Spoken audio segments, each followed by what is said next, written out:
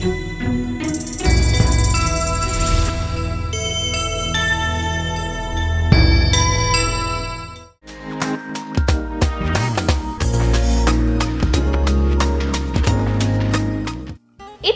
ದಿನಗಳಲ್ಲಿ ಎಲ್ಲದಕ್ಕೂ ಫ್ಯಾಷನ್ ಅಂತಾನೆ ಹೇಳ್ಬಹುದು. ಇದೊಂದು ರೀತಿಯ ಫ್ಯಾಷನ್ ಲೋಕನೆ. ಎಲ್ಲ ವಿಷಯಕ್ಕೂ ಫ್ಯಾಷನ್ ಇರಲೇಬೇಕು. ಮ್ಯಾಚಿಂಗ್ ಡ್ರೆಸ್ಗಳಿಗೆ ಓಲೆ ಸರ ಇರಲೇಬೇಕು. ಇವತ್ತು ನಾವು ನಿಮಗೆ ತುಂಬಾ ಸಿಂಪಲ್ ಆಗಿ ಸಕ್ಕರೆ ಮಣಿಯನ್ನ ಬಳಸ್ಬಿಟ್ಟು ಓಲೆಗಳನ್ನ ರೆಡಿ ಮಾಡೋದು ಹೇಗೆ ಅಂತ ತೋರಿಸಲಿದ್ದೇವೆ. ಬನ್ನಿ ಹಾಗಾದ್ರೆ ಈ ಸಕ್ಕರೆ ಮಣಿಯ ಓಲೆಗಳು ಹೇಗೆಲ್ಲ ರೆಡಿ ಮಾಡ್ತಾರೆ ಅಂತ ನೋಡ್ಕೊಂಡು ಬರೋಣ. ಹಾಯ್ ಸಿರಿ ಸಖಿಯರೇ, ನಮಸ್ಕಾರ. ಇವತ್ತು ನಾನು ನಿಮಗೆ ಸಕ್ಕರೆ ಮಣಿಯಿಂದ ಇಯರಿಂಗ್ಸ್ ಮಾಡೋದನ್ನು ಹೇಳ್ಕೊಡ್ತಾ ಇದ್ದೀನಿ. ಸಕ್ಕರೆ ಮಣಿಯಿಂದ ಇಯರಿಂಗ್ಸ್ ಮಾಡಲು ಬೇಕಾಗಿರುವ ಸಾಮಗ್ರಿಗಳು: ಸಕ್ಕರೆ ಮಣಿ, earrings hook, gold binding wire ಮತ್ತು ಸಿಸರ್. ನಾನು ಇವತ್ತು ನಿಮಗೆ ಒಂದು ಸಕ್ಕರೆ ಮಣಿಯಿಂದ ಒಂದು ಇಯರಿಂಗ್ಸ್ ತೋರಿಸೋಣ ಅಂತ ನಾನು ಇವತ್ತು ಇಲ್ಲಿ ಬಂದಿದ್ದೀನಿ. ನೋಡಿ, ಈಗ ಇದಕ್ಕೆ ನಿಮ್ಗೆ ಜಾಸ್ತಿ ಏನು ಐಟಮ್ ಬೇಕಾಗಲ್ಲ. ನಾವು ಸ್ಯಾರಿ ವರ್ಕ್ ಮಾಡುವಾಗ ನಾವು ಸಕ್ಕರೆ ಮಣಿಗಳನ್ನ ತಂದಿರ್ತೀವಿ, ಉಳಿದೋಗಿರೋದನ್ನು ಅಲ್ಲಿ ಇಲ್ಲಿ ಡಬ್ದಲ್ಲಿ ಹಾಕಿರ್ತೀವಿ. ಅದು ಸಕ್ಕರೆ ಸಣ್ಣಗೆ ಸಕ್ಕರೆ ಥರನೇ ಇರೋದ್ರಿಂದ ಅಲ್ಲಿ ಇಲ್ಲಿ ಬಿದ್ದೆ ಹಾಳಾಗುತ್ತೆ. ಹಾಗಾಗಿ ಇದನ್ನು ಉಪಯೋಗಿಸಿ ನಾವು ಒಂದು ಇಯರಿಂಗ್ಸ್ ಮಾಡ್ಕೊಬಿಟ್ರೆ ಒಂದು ಸ್ಯಾರಿ ಡ್ರೆಸ್ಸಿಗೂ ಮ್ಯಾಚಿಂಗ್ ಅಂತ ನಾವು ಹಾಕ್ಕೊಬೋದು, ನಮ್ಮ ಮಕ್ಕಳುಗಳಿಗೆ ನಾವು ಹಾಕ್ಕೊಡ್ಬೋದು. ಹಾಗಾಗಿ ನಾನು ಈಗ ಇದನ್ನು ಹೇಗೆ ಮಾಡೋದು ಅಂತ ತೋರಿಸ್ತೀನಿ. ಫಸ್ಟು ನೋಡಿ, ಇಲ್ಲಿ ಈಗ ನಾನು ತಂತಿ ತೊಗೊಂಡಿದ್ದೀನಿ. ಈ ತಂತಿ ನೀವು ಸ್ವಲ್ಪ ಸಣ್ಣಗಿರೋದೇ ತೊಗೋಬೇಕಾಗತ್ತೆ. ತುಂಬ ದಪ್ಪಗಿರೋ ತೊಗೊಂಡ್ರೆ ಬೆಂಡ್ ಆಗೋಕ್ಕಾಗಲ್ಲ, ನಿಮ್ಗೆ ಶೇಪ್ ಕೊಡೋಕ್ಕಾಗಲ್ಲ. ಅದಕ್ಕಾಗಿ ಈ ಸಣ್ಣಗಿರೋ ಬೈಂಡಿಂಗ್ ತಂತಿನ ತೊಗೊಂಡು ಈಗ ಇದನ್ನು ನಾವು ಇದಕ್ಕೆ ಪೋಣಿಸ್ಕೊಳ್ಳೋಣ ಒಂದೊಂದಾಗಿ. ನಾನೀಗ ಟ್ರಾನ್ಸ್ಪರೆಂಟ್ ಮಣಿ ತೊಗೊಂಡಿದ್ದೀನಿ. ನೀವು ಬೇಕಾದ್ರೆ ಯಾವ ಕಲರ್ ಬೇಕಾರೋ ಆ ಕಲರ್ ತೊಗೋಬೋದು. ಅಂದರೆ ಈ ತಂತಿ ನಿಮಗೆ ಸಣ್ಣದೇ ಬೇಕು, ಯಾಕಂದರೆ ಈ ಸಕ್ಕರೆ ಮಣಿ ತುಂಬ ಸಣ್ಣ ಇರುತ್ತೆ. ಹಾಗಾಗಿ ಪೋಣಿಸ್ಕೊಳ್ಳೋಕೆ ನಿಮಗೆ ಕಷ್ಟ ಆಗುತ್ತೆ. ಹಾಗಾಗಿ ನೀವು ಸ್ವಲ್ಪ ಸಣ್ಣಗಿರೋಂಥ ತಂತಿನೇ ತೊಗೊಂಡ್ರೆ ಈ ಮಣಿ ನೀಟಾಗಿ ನೀವು ಪೋಣಿಸ್ಕೋಬೋದು. ಇಯರಿಂಗ್ಸ್ ಎಷ್ಟು ದೊಡ್ಡದು ಬೇಕೋ ಅಷ್ಟು ದೊಡ್ಡ ನೀವು ತಂತಿ ತೊಗೋಬೇಕಾಗುತ್ತೆ. ನಾನು ಚಿಕ್ಕ ಇಯರಿಂಗ್ಸ್ ಮಾಡೋದ್ರಿಂದ ಚಿಕ್ಕ ಸೈಜ್ ತೊಗೊಂಡಿದ್ದೀನಿ. ಈಗ ಫಸ್ಟು ಒಂದು ಸಕ್ಕರೆ ಮಣಿನ ನಾವು ಇಲ್ಲಿ ನೀಟಾಗಿ ಬೆಂಡ್ ಮಾಡಿ ಟೈಟ್ ಮಾಡ್ಕೋಬೇಕಾಗತ್ತೆ. ಇದ್ರೆ ಎಲ್ಲ ಹೊರಗಡೆ ಬಂದುಬಿಡುತ್ತೆ ನಾವು ಪೋಣಿಸೋದಿಲ್ಲ. ಹೀಗೆ ಫುಲ್ಲು ಟೈಟಾಗಿ ಒಂದೇ ಒಂದು ಸಕ್ಕರೆ ಮಣಿನ ಹಾಕಿ ಇಲ್ಲಿ ಲಾಕ್ ಮಾಡ್ಕೊಂಬಿಡಿ. ಆವಾಗ ನಿಮಗೆ ಬೇರೆ ಪೋಣಿಸೋದಕ್ಕೆ ನಿಮಗೆ ಸುಲಭ ಆಗುತ್ತೆ. ಇಲ್ಲದ್ರೆ ನೀವು ಟೈಟ್ ಮಾಡ್ಕೊಳ್ಳಿಲ್ಲ ಅಂತಂದರೆ ಎಲ್ಲ ಮಣಿ ಮತ್ತೆ ವಾಪಸ್ ಬರುತ್ತೆ.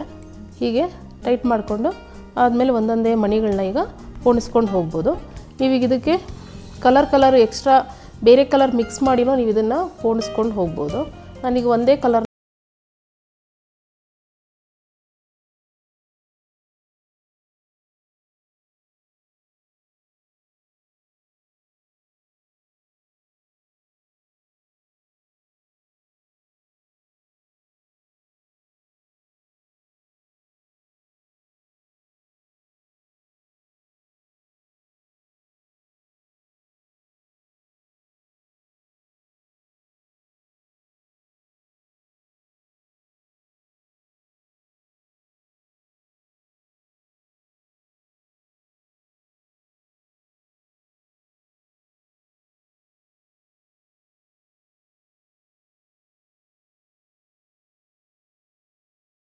ನಾವು ಇಲ್ಲಿಂದ ಟ್ವಿಸ್ಟ್ ಮಾಡ್ಕೋಬೇಕಾಗತ್ತೆ. ಇದಕ್ಕೆ ಶೇಪ್ ಕೊಡಬೇಕಾಗತ್ತೆ.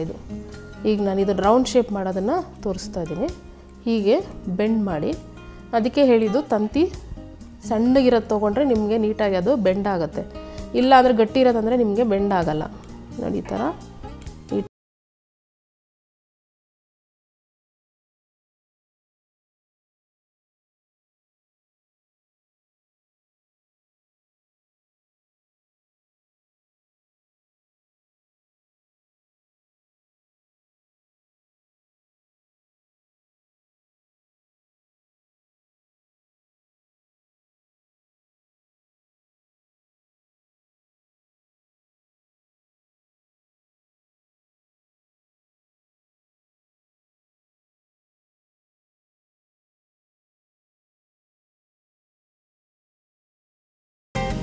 ನೋಡಿ, ಇದನ್ನು ಕಟ್ ಮಾಡಿ ನೀಟಾಗಿ ಇಲ್ಲಿ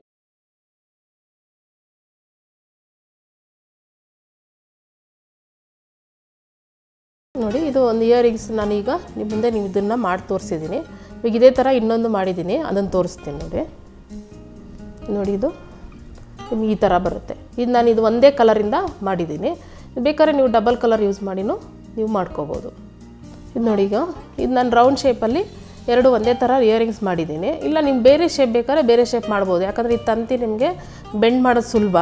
ಹಾಗಾಗಿ ಯಾವ ಥರ ನೀವು ಬೆಂಡ್ ಮಾಡಿದ್ರೆ ಯಾವ ಡಿಸೈನ್ ಬೇಕು, ಡೈಮಂಡ್ ಶೇಪ್ ಆದರೆ ಡೈಮಂಡ್ ಶೇಪು, ಸ್ಕ್ವಯರು, ತಿಲ್ಕ ಶೇಪು, ಯಾವ ಥರ ಬೇಕಾದರೂ ನೀವು ಇಯರಿಂಗ್ಸ್ಗಳನ್ನ ನೀವು ಮಾಡ್ಕೋಬೋದು. ಈಗ ನಾನು ಇದನ್ನು ಟ್ರಾನ್ಸ್ಪರೆಂಟ್ ಕಲರಿಂದ ರೌಂಡ್ ಆಗಿರೋ ಒಂದು ಇಯರಿಂಗ್ ಸಿಂಪಲ್ ಆಗಿರೋದು ಮಾಡಿದ್ದೀನಿ. ಮನೆಯಲ್ಲಿ ವೇಸ್ಟಾಗಿ ಉಳಿದಿರೋ ಅಂಥ ಈ ಸಕ್ಕರೆ ಮಣಿಯಿಂದ ಇಯರಿಂಗ್ಸನ್ನ ನೋಡಿ ಡ್ರೆಸ್ ಮ್ಯಾಚಿಂಗ್ ಅಂತ ನೀವು ಈ ಥರ ಮಾಡ್ಕೋಬೋದು. ಇದೇ ಥರ ನಾನು ಬೇರೆ ಶೇಪಲ್ಲಿ ಮಾಡಿದ್ದೀನಿ, ಅದನ್ನು ನಾನು ನಿಮಗೀಗ ತೋರಿಸ್ಕೊಡ್ತೀನಿ ನೋಡಿ. ಇದು ನಾನೀಗ ಗೋಲ್ಡ್ ಮಣಿಯಿಂದ ಮಾಡ್ಬೋದು ಅಂತ ಹೇಳಿದೆ. ಅದೇ ಥರ ಸ್ಟಡ್ ಮಾಡಿದ್ದೀನಿ, ಅದು ಹ್ಯಾಂಗಿಂಗ್ಸು ನಾನು ತೋರಿಸಿದ್ದು.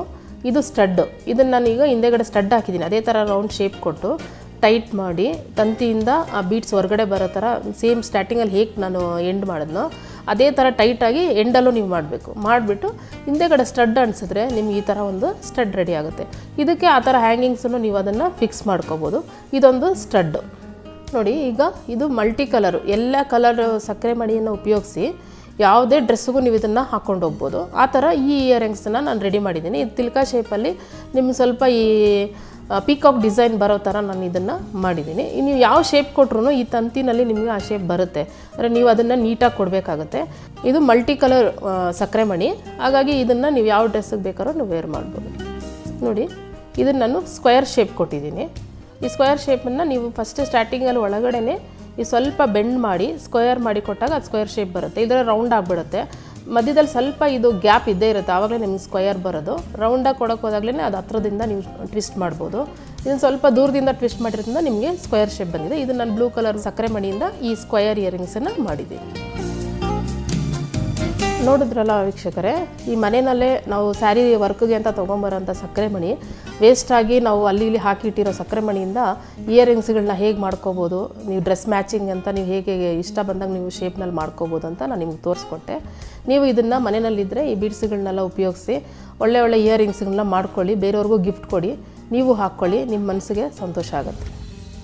ನಿಮ್ಮ ಡ್ರೆಸ್ಗಳಿಗೆ ಓಲೆಗಳನ್ನ ಹುಡುಕಿ ನಿಮ್ಗೇನಾದ್ರೂ ಸುಸ್ತಾಗಿದ್ಯಾ? ಅಂಗಡಿಗೆ ತರೋಕೆ ಅಂತ ಹೋದ್ರೆ ದುಬಾರಿ ಅನ್ಸಿದ್ಯಾ? ಅದಕ್ಕೆ ನೋಡಿ, ಇವತ್ತು ನಾವು ನಿಮ್ಗೆ ತುಂಬಾ ಸಿಂಪಲ್ ಆಗಿ ಸಕ್ಕರೆ ಮಣಿಯನ್ನ ಬಳಸ್ಬಿಟ್ಟು ಇಯರಿಂಗ್ ಮಾಡೋದು ಹೇಗೆ ಅಂತ ತೋರಿಸಿಕೊಟ್ವಿ. ನೀವು ಹಾಗೆ ನಿಮ್ಮ ಮ್ಯಾಚಿಂಗ್ ಡ್ರೆಸ್ಗಳಿಗೆ ಇಂತಹ ಓಲೆಗಳನ್ನ ರೆಡಿ ಮಾಡಿಕೊಂಡು ನಿಮ್ಮ ಸಮಯ ಹಾಗೂ ಖರ್ಚು ಎರಡನ್ನೂ ಕಡಿಮೆ ಮಾಡಿಕೊಳ್ಳಿ.